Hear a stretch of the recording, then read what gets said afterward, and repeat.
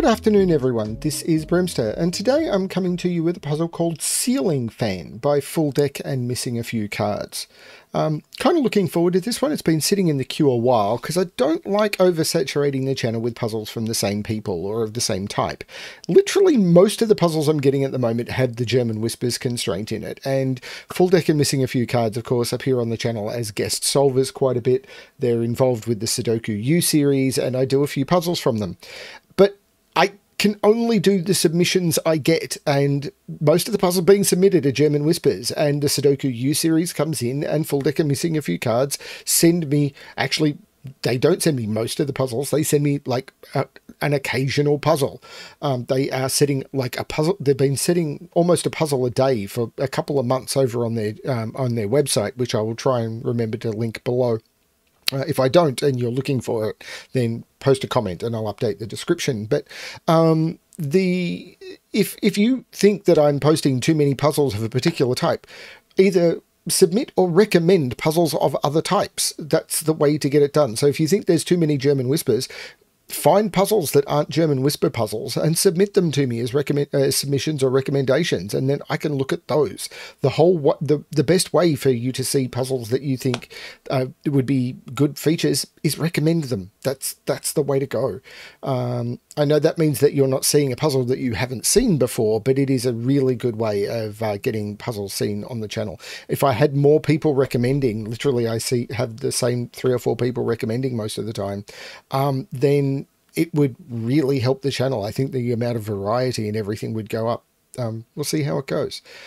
As for me doing it, it's really hard for me to do it because in order for me to go hunting for puzzles, then I'm doing a lot less blind solving.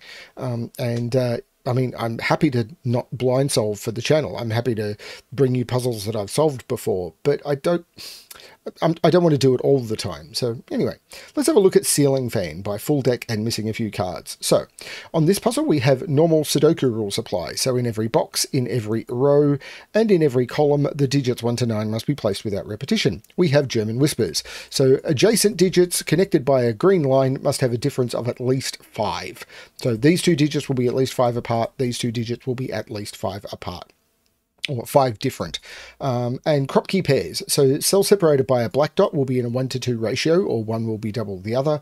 Cells separated by a white dot must be consecutive, have a difference of 1. Not all dots are given. That's what the Kropki pairs means. It would be perfectly fine for this to be 3, 4, or 3, 2, or 3, 6 even. That would be fine. I'm going to restart the puzzle to restart my timer. Let's give this a shot. Now, the important thing we can start with in box 5 is we can put a 5 into the middle of the grid, because you can never put a 5 onto a German Whisper line, because there is no digit between 1 and 9 that is 5 or more apart from 5 or more apart from 5. If 5 minus 5 is 0 or less, 5 plus 5 is 10 or higher, does not work. So the 5 cannot go on any of the cells with a line. This must be consecutive with 5, so it's 4 or 6. Now, 4 or 6 are also very interesting German Whisper digits because they each only have one German Whisper partner. Because 6, the only digit that is 5 away from 6 between 1 and 9, 7, let's do this another way first. Once a digit, you cannot put 5 on a German Whisper line. Every digit that goes onto a German Whisper line must either be below 5 or above 5, just by definition. Any digit that is below 5 cannot go next to another digit below 5 because you're working with the digits 1, 2, 3, and 4, and they're all too close to each other. They're not 5 apart from each other. The same with 6, 7, 8, 9. So you can never have 2 digits, either below 5 or above 5, of the same type next to each other. So you're always going to alternate below 5, above 5, below 5, above 5, or high, low, as we call it. Now, 4 and 6 can only have a single partner. The only digit that is below 5 that is 5 away from 6 is 1. The only digit above 5 that is 5 away from 4 is 9. So if this is 4, these are both 9, and if this is 6, these are both 1. So this is a 1-9 pair. Now, if this is 1 or 9, this is 2 or 8. And 8 only has 2 partners. Is that right? No, that's not correct. 8 could be next to 1, 2, or 3. So I'm actually not sure how this is going to go. I can't put, I can't put 3 in any of those. 3 is on this dot. So this is 2, 3, or 4. This is 2. So these are both low. These are all low. These are low because wherever I put the 3, it is going to be consecutive with 2 or 4. So these are low digits. So because of the alternating polarity, those are high, those are low. That's a very cool and quite simple opening, but very, very nifty. These are high. This is low. But because this is high, that's the 8, that's the 9, that's the 4, that's the 9. And I can do the high-low along here. These are low. This is, well, this isn't the 4. But this is 1, 2, or 3. There must be a 6 in this row. And I could have looked at this earlier as well. There must be a 6 and a 4 in this row. Right, I can do the same in this column. Where is the 6 in this row now? It can't be here. This is 7, 8, or 9. It can't be a 9. This is 7 or 8. If this was a 7, this would be 1, 2, and that would be 3. I think that's okay. But 6 has to be in one of those two. And the 6 can only go next to a 1, which is true, because this is 1, 2, or 3, and I can't put 1 there. So that's all good. Oh, this can't be the 4, because 4 can't go next to 8. This isn't the 4. This is a 2, 3 pair. There is a 1 in one of those two. This is a 6 or a 7. But 1 can't go there because that is consecutive with 6 or 7. This is the 1, which is the low digit. This is the other high digit. This is a 6, 7 pair. That's really cool. These are both low digits. This is a high digit. These are 6, 7, and 9, and I can't put 6 in the middle because 6 only has a single partner. If I put 6 here, both of those would have to be 1. If I put 6 here, both of those would have to be 1. Blatantly not possible. This is the 6, this is the 7. I could have got that from the box logic, I think, because if that was the 6, I'd need a 1 there, and I don't have it. The 7 can't go next to the 3. That's the 2, that's the 3. I take the 2 out of those. So these are 6, 7, and 8, and I'm not sure yet. But these are all 1, 2, 3, 4, and I can't put 4. Well, 6 can only go next to 1. So I can take 1 out of all of those, and I can take 4 out of there. Why do I have 1, 2, 3 in there? Or 4, because I typed it badly. I selected that digit when I shouldn't have. But that's the situation I am in right now. Okay. Now, if this is 7, this is 1, 2. If this is, oh, this can't be the 7. Because, right, yeah, if this was the 7, this would need to be 1, 2, and it can't be. That's the 9, that's the 7, that's the 2, 2, and that means that's the 3 and that's the 4 because I can't put 4 there. That's a really cool piece. Now, oh, there's a 3 in the box. It's like a jack in the box. That's the 1, which means that's the 3. 3 can only go next to 8 and 9, which means I can take 8 out of there. That's the 7 and that's the 6. That's a really cool opening. Now, how do I get out of these corners? That's an interesting question. Can I tell anything about these lines? And this is where it's going to become interesting. These ceiling fan blades are going to be the interesting thing. If this is a low digit, it must be a 4. Now, every black dot must contain a low digit and an even digit. So there must be a low digit on each black dot.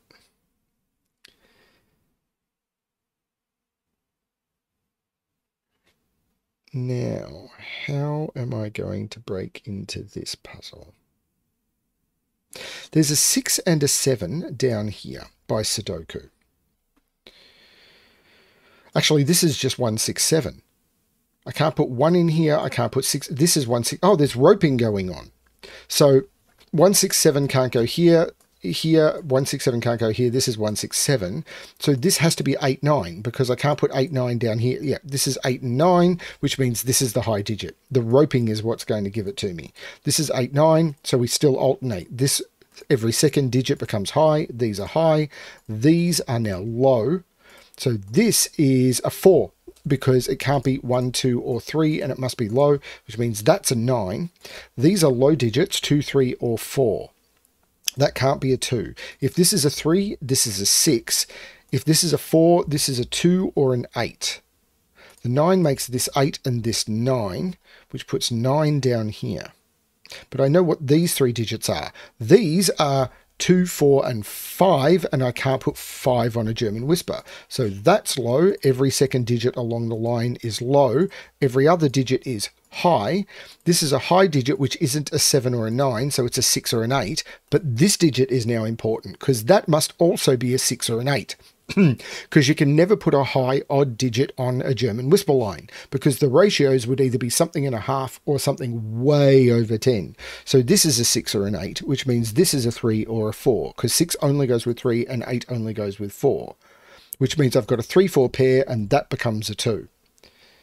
This is a low digit. So that's a run of low digits. That's a 3-4 pair, that's a 2, so that is not a 2. So this is a 6-8 pair, that is a high digit. So I've got 6-8, this is a 7. 7 cannot go next to 4, that's the 2, and 2 comes out of those. But the 3-4 pair means this is the 5, and that's the 4, meaning that's the blue digit. 4, actually I'm not sure, but this is a 1 or a 2. This can't be a 6. 6 would mean both of those have to be 1. This is the 8, this is the 4, this is the 6, this is the 3. 3 can only go next to 8 or 9. They're the only things that are 5 or more away. That's the 8. This is 1, 2, or 3. That's an 8. That could be a 3. This can't contain a low digit. This cannot be a low digit. If this was a low digit, it would have to be a 1, a 2, or a 3. Yeah, this is a high digit. That's beautiful. This is a high digit. If this was low, it couldn't be 4, so it would have to be 1, 2, or 3. If it was 1, 2, or 3, it would have to go next to another 1, 2, or 3 because I couldn't use a 4. Those would all be 1, 2, or 3, and I'd have 4 digits that would have to be from 1, 2, or 3. So this is a high digit, so every second digit along the line is a high digit. Every other digit on the line is a low digit. That is no longer a 1. This being a 6 or a 7 means this is a 1 or a 2. By the way, this digit sees 1, 4, and 3. So that's the 2. This is the 1. This is not the 1. This is the 1. And that is a high digit. This is very cool. This is not 8 or 9. So this is 6 or 7. And it cannot be 6 even though it's next to a 1 because that would make that the 1. This is the 7. So this is 6 or 8, which means it is a high digit. This is now 6 or 8. And it can't be a 6 because it would be next to a 2 and they are too close. Pardon me.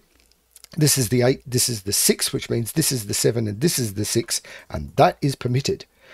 This is 2 or 3 because, this sees 1, 3, and 4. That's the 2, which I could have got from looking at the 7. There's multiple ways of looking at these. And now those are high digits because these are 2 steps away from each other on the line. So they have to be the same polarity. Polarity being high or low. But if they were both low, what would they be? Because I've already used 1, 2, and 3 in the column. So those are both high, which means that's high because it's alternating along the line, and those become all low. Now, this is already C6, 7, so this is 8 or 9, and you can never put 9 on a black dot because the ratios would be 4.5 or 18, and I can't make that work. So this is an 8, which means this is a 4, which means that is a low digit. These are from 1, 2, 3, and cool. They must contain a 2 because of Sudoku. This can't be 1 or 3, so it's 2 or 4. This is a low digit, by the way. Roping. This is 2, 4, 5 and has been for a very long time. There is no 2 or 4 there. That's the 5, and this is the 2, 4, which is the other low digit. There is a 5 in one of those two. Now, this is a high digit, so it's 6 or 8. If it's a 6, that's a 1, and I think that's okay. There's a 5 in one of those two. Okay.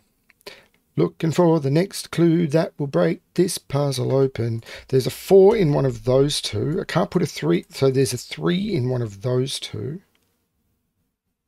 So 3 has to go in one of these. Can't put 3 in those, and if I put 3 in here, there's no 3 in this box. So this is the 3, which means this isn't the 6, it's the 8. Which I could have got by Sudoku, but I didn't.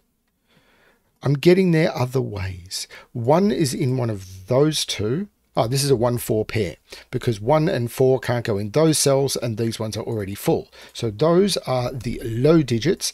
These are 5 and 7 and there's a 7 looking up. That's the 5, that's the 7, which is a high digit.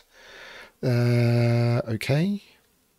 So the triples are 1, 4 and 6. And there must be a 6 in them.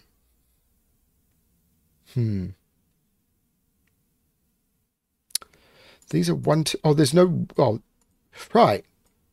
These are 1, 2, 3, and 5, but I can't put 1 or 2 in here. So this is 1 and 2, and this is 3 and 5. There you go. And the 3 is looking up, making that the 5 and that the 3, which is the low digit. And the 1 looks up, making that the 2 and that the 1, which looks down, making that the 4 and that the 2, which looks down, making that's not the 4, that's the 4, which is a low digit. I now have 1, 2, 3, 4. That can't be a 1 or a 4, so that's the 6, which is a high digit. That is not the 6. This is a 1 and a 4, which is a low digit. It's a 1 because it can't be a 4, that's the 2. The 1 looks up from here, which makes that the 4 and that the 1. And by the way, I sometimes do this because I often move my selected cell around using my numeric keypad. If you're at the edge of a grid and you move off the edge of the grid, Sudoku Pad will scroll it to the other end. So if you ever see me do that, that's what's happening. These are 6, 8, and 9, which are all high digits. There's no 8 there. Oh, there's no 9 in either of those. That's the 9. This is a 6, 8 pair. So we know what these are. 1, 2, 3, 4, 5, and 7. So this is the 5 and this is the 7. 7, of course, being high. This isn't the 5. For the row, this is the 1, which is a low digit.